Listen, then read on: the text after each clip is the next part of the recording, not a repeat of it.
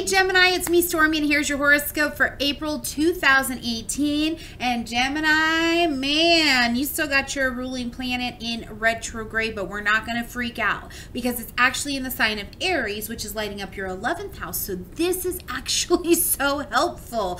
This is helping you relook at things you think about society, your place in the society, women in your life, anything that involves women, you'll certainly be reconsidering, and your friendship zones, as well as this includes networking, social connections, groups you go to for enjoyment. That includes the gym, anything like that. And definitely, I feel like this Mercury retrograde for some of you was a beautiful chance to look at a reset to your long-range goals and plans, because Gemini, I'm sure life has thrown you a couple curveballs over this last year. So it's time to definitely reset and think about who you're taking along with you.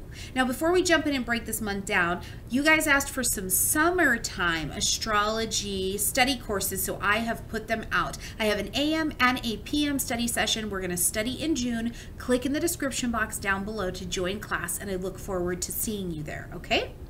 All right, Gemini, so this month, kicking off right at the beginning of the month here, we've got both Mars, our action planet, and Saturn, our discipline planet, together in a conjunction, so sharing energy here in the sign of Capricorn. Now, Mars and Saturn together can be a little rough sometimes, but because they're in the sign of Capricorn, who demands discipline, he's like, we're doing stuff. Get your life, right? They're actually on pretty good behavior here. For you, this is in the 8th house. This is the house of intimacy, which means you see into me. So any place that you have joint resources, you could be taking action, making moves, feeling a new sense of purpose, a new sense of drive. And I'm telling you, with Mercury in retrograde in the 11th house, you could be re-looking at making some kind of life change where you join society differently. Maybe you're getting married, maybe you're partnering up, maybe you're moving in with someone, maybe you have decided to come out to the world and you're getting ready, or at least ready to launch out to the world and become that tarot astrology reader, a speech therapist, an investigator, whatever it is. This could also be you taking action to move towards a goal that puts you out in the world differently.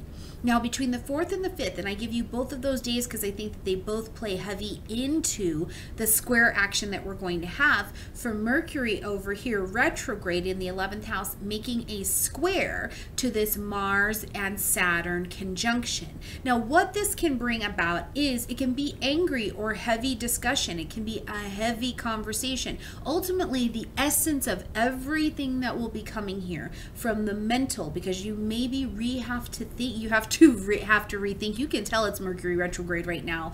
You might have to rethink how you're interacting with another entity. You may have to rethink how you're going about achieving a goal in some ways. So this conversation is going to be about grow up. You're going to get the maturity conversation or maturity energy that comes up on these days. And it's going to probably be a lot more intimate than just a casual conversation of, yes, I would like to get a loan. It's, if you get a loan, here's the interest, you understand all of these things. If you get married, if you get divorced, whatever you do, it's the weight of understanding what comes next and that you have a responsibility to show up to it. Now, what's great about this set of energy is that it does put you in a place of determination. Remember this in astrology, you guys. When you see a square says, I want your attention now. So you're usually sparked into some kind of action. And this action is pushing you towards the goal. Your desire, your creativity, your sexuality, all of these things could be awakened in response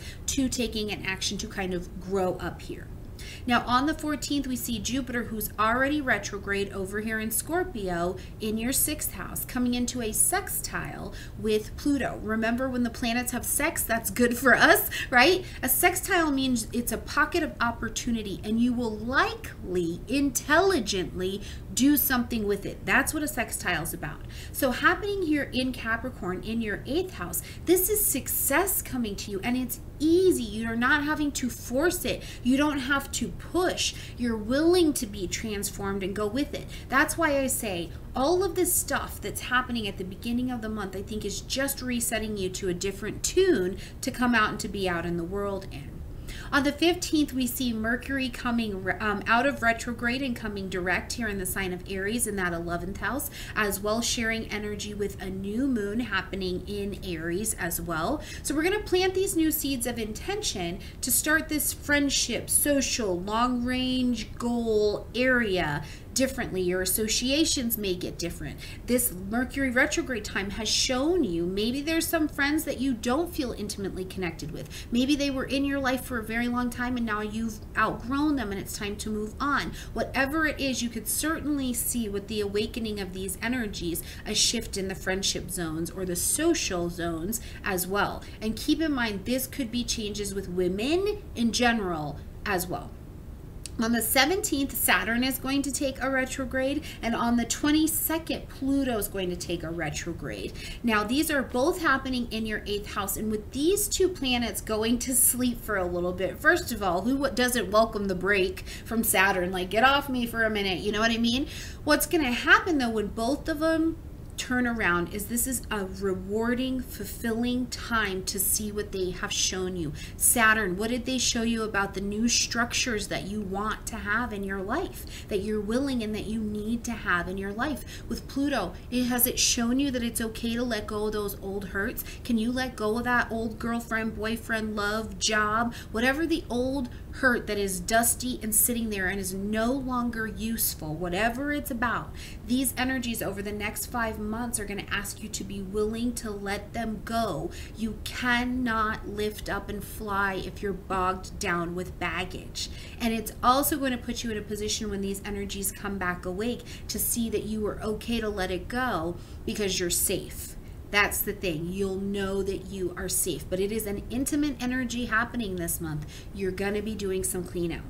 On the 19th, the Sun moves into Taurus along with Venus, who's already over there. Now, this lights up your 12th house, and this again, in between these two planets falling asleep for 5 months, I feel like it gives you that spiritual space to say it's okay to clean out. It's okay to bring harmony to the shadow sector of yourself, the things that are hidden, the fears, bring closure. You're safe. It also, I think, for some of you will really electrify and light up some creativity, which you could be pushing forward out into the world for sure. On the 24th, Venus makes a move into your sign. You are lit up. You're getting ready for birthday time. Not too long from now, you could find yourself being more magnetic. You could also find yourself having people attracted to you, or you're talking to them. You're being social and they're just eating you up like honey. You know what I mean? Venus definitely brings a sense of harmony and ups the value as well, because maybe the changes that you've experienced in the month have also changed your value, right? How you present your value. Maybe you went from being single and now you're married, you're head of a household. That has certainly changed the position and role you'll play. Maybe you're the head of the company now, something like that. It will certainly change the role that you play and bring it up a little bit.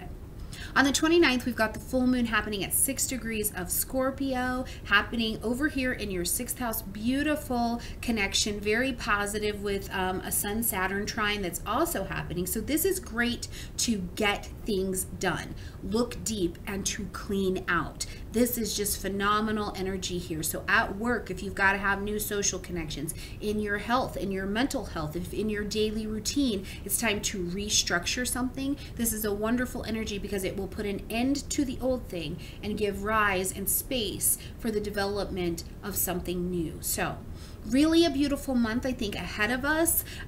Be patient with yourself. Your ruling planet has been asleep for a while and is really not solidly out of shadow time until May 3rd, but I think we start to get some relief right here, 15th, 16th of this month. All right, Gemini, like this video, comment, share, subscribe. I hope to see you studying with me this summer in class. Click in the description box down below, and definitely I'd love to see you in $3 Thursdays. Whatever you're doing out there, just know that I love you though, okay? Bye.